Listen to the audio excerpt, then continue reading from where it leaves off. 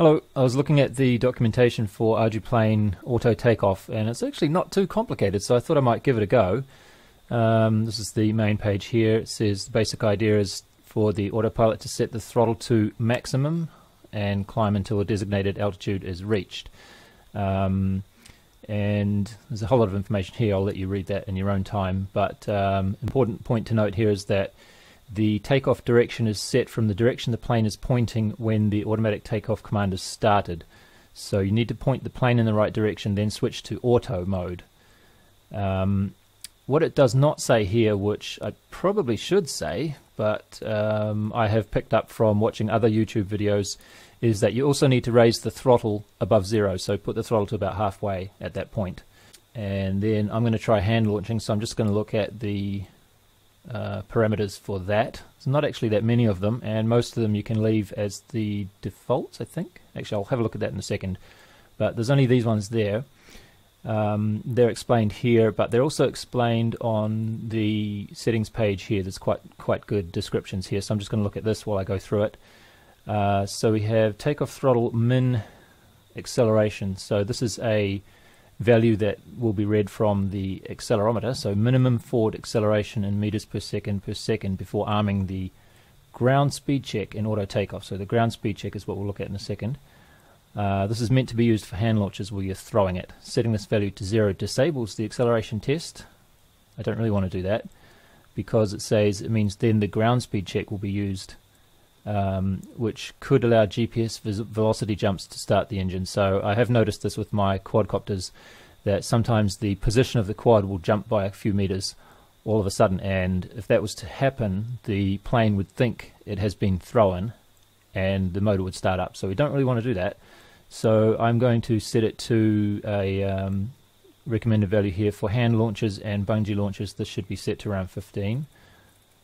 So that's 15 meters per second speed change in 1 second. That should be pretty easy to do with a normal throw. Next one is the min speed, which was just mentioned above there. So this is a minimum ground speed in meters per second, which must be exceeded before the throttle can be enabled. And again, I'll just go with the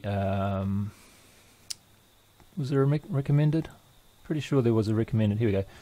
This parameter to be set to value no less than 4 meters per second to provide additional protection against premature motor start. So if you accidentally sort of bump the plane or shake it a little bit while you're walking around before you throw it, it might start the motor. But if you have this check running as well, it'll make sure that the plane is actually moving at 4 meters per second in some direction before it actually starts the motor up.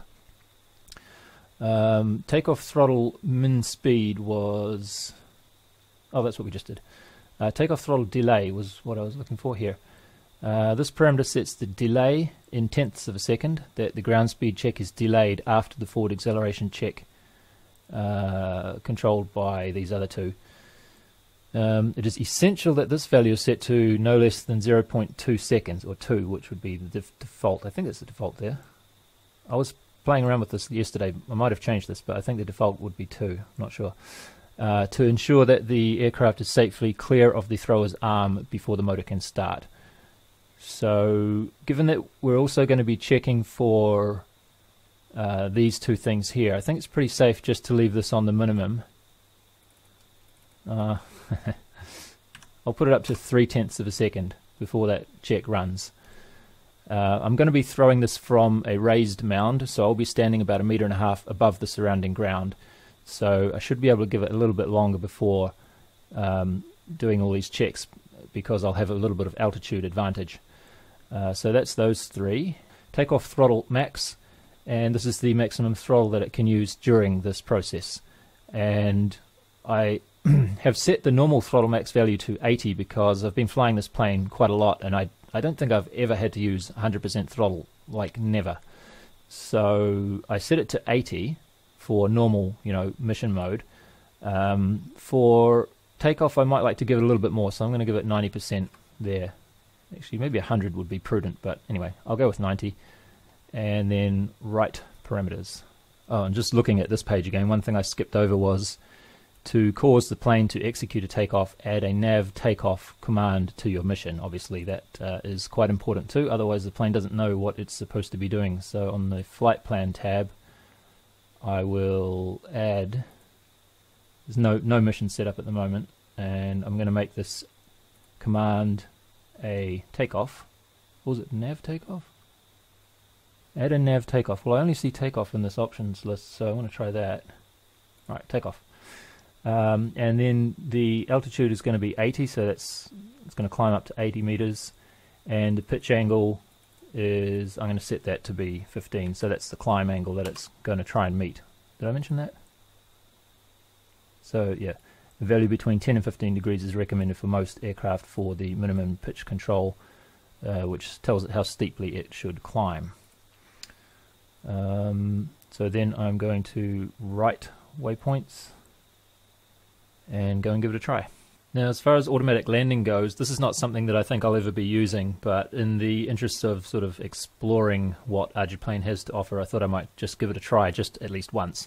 And there's a few more settings here that I'm not actually going to look at in this video because I didn't really set any of them. I'll just let you look at this page, I suppose.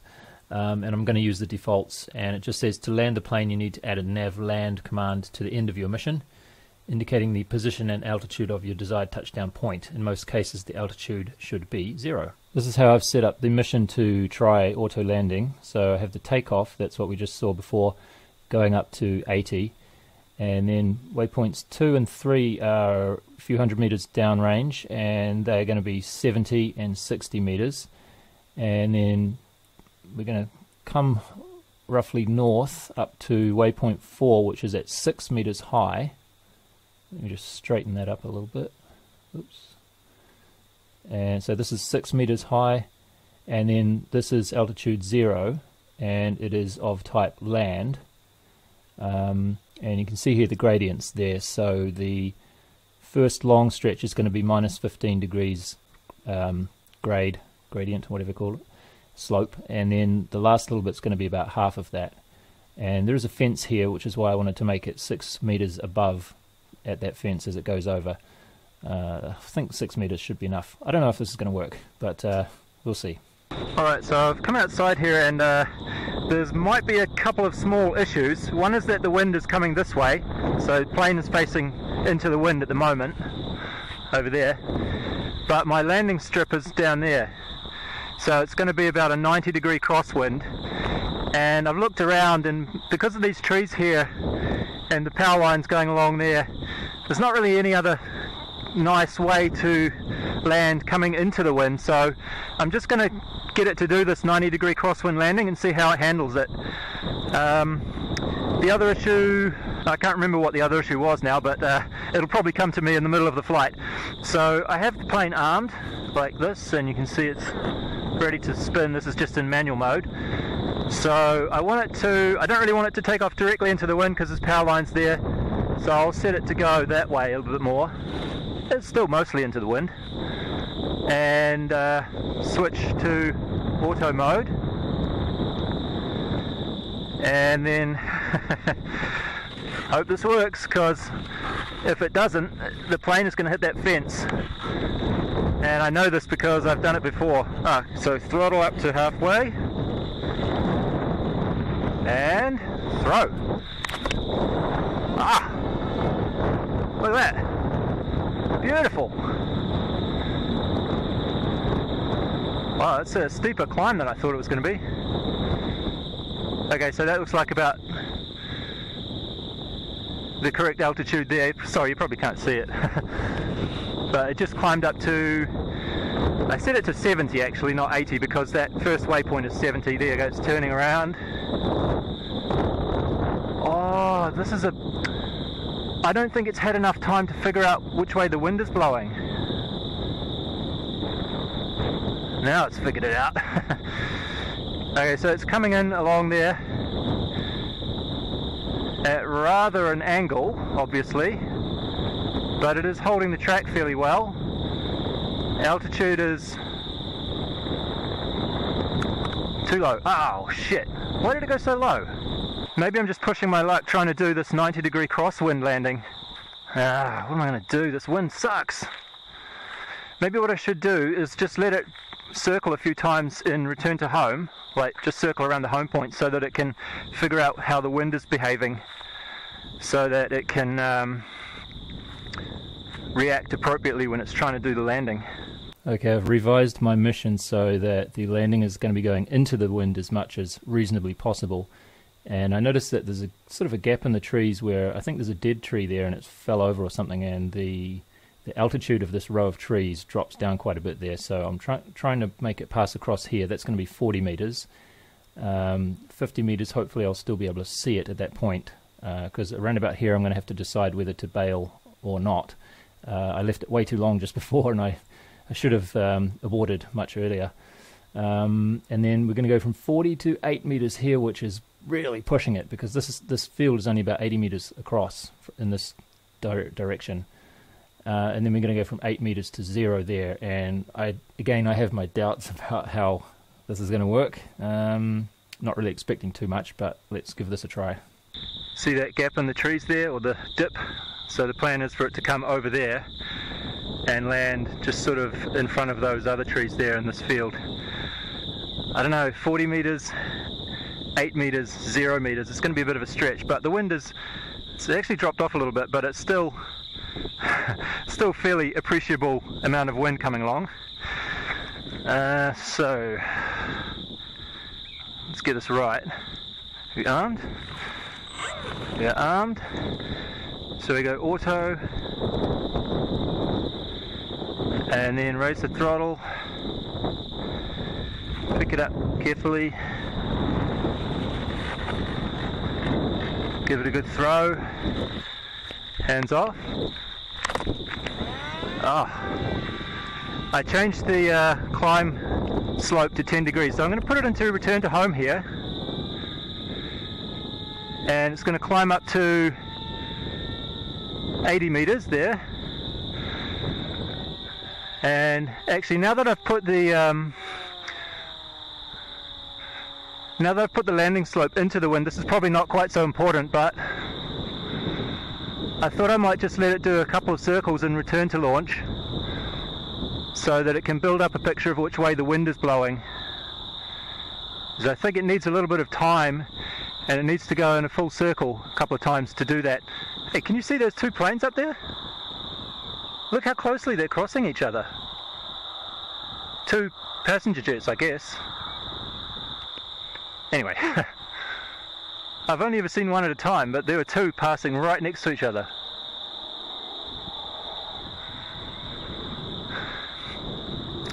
I've been fiddling with a lot of other parameters to try and get the efficiency up a bit, because in that first video that I showed you a few days ago, it was drawing like 20 amps or something sometimes, and it was just quite unreasonable amount of power just to fly around in a circle.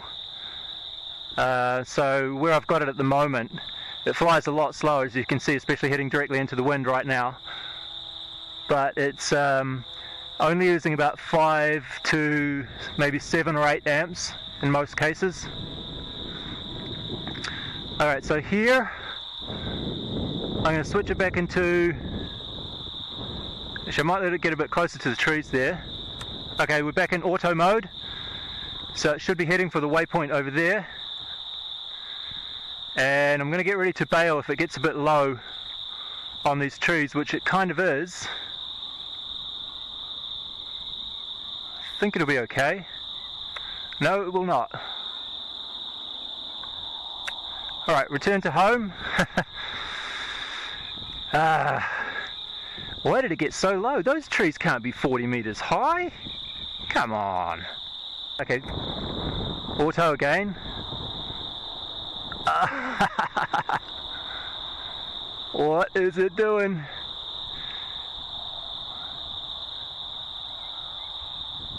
Okay.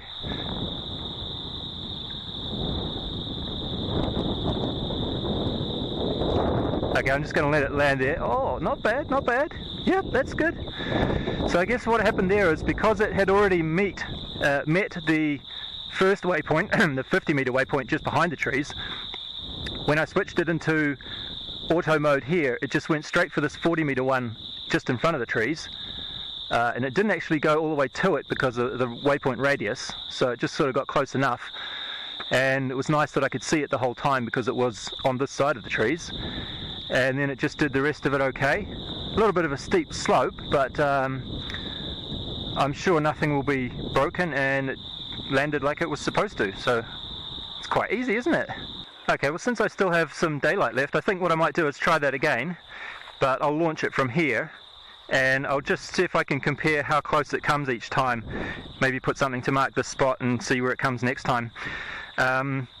Although I'm not sure if I'm going to be able to reset the mission now, because I've noticed some inconsistencies in the way that it handles missions.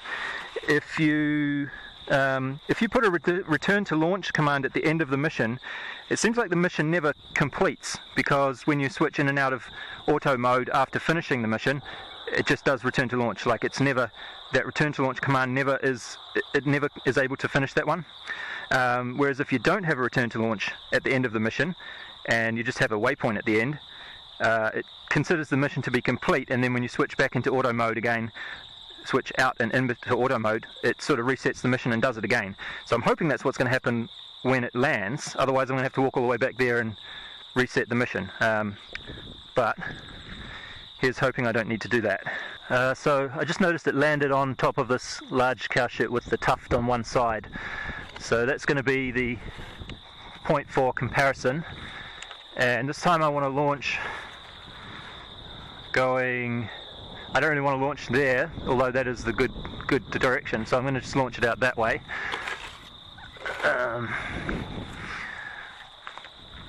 So auto, throttle up to halfway. I'm not sure if I should put this down or not. Should I put it down?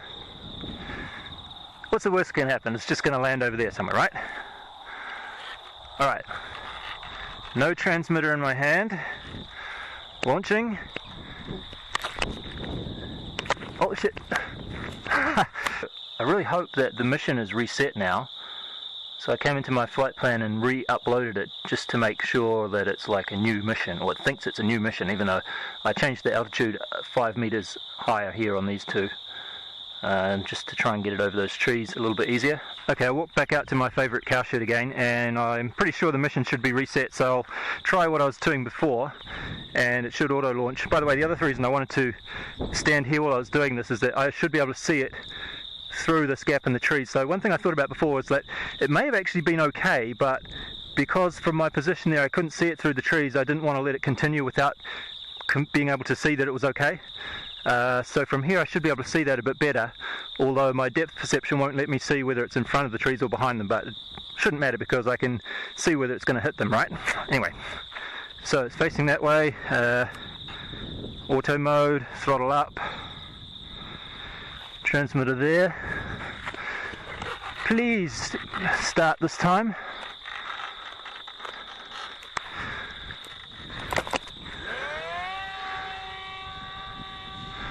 Oh, and I'll just switch it into return to home straight away. Wow, it wasn't climbing much there, was it? Maybe those trees are like 55 meters tall or something.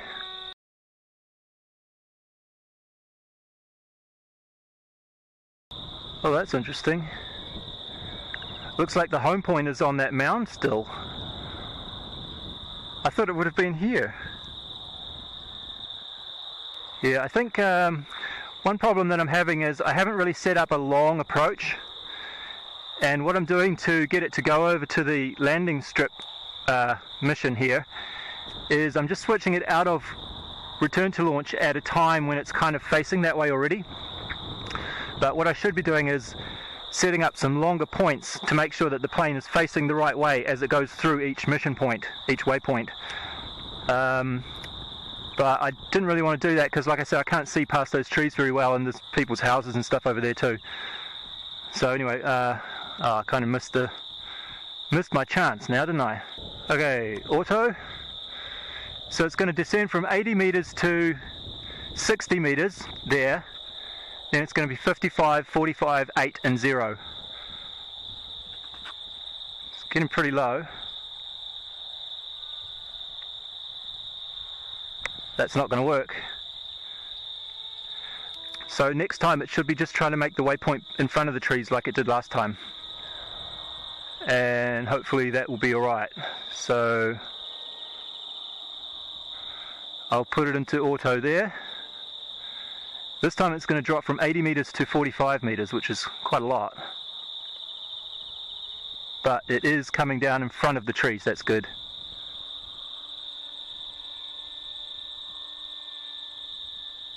Yep, okay, this is good. So this is the shit.